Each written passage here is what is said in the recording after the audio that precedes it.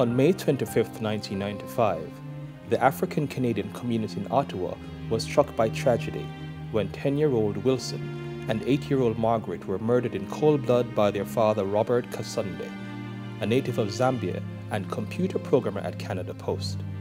This incident became known as the Kasunde tragedy, and little did Canadians and all others know that something special would be born out of this predicament.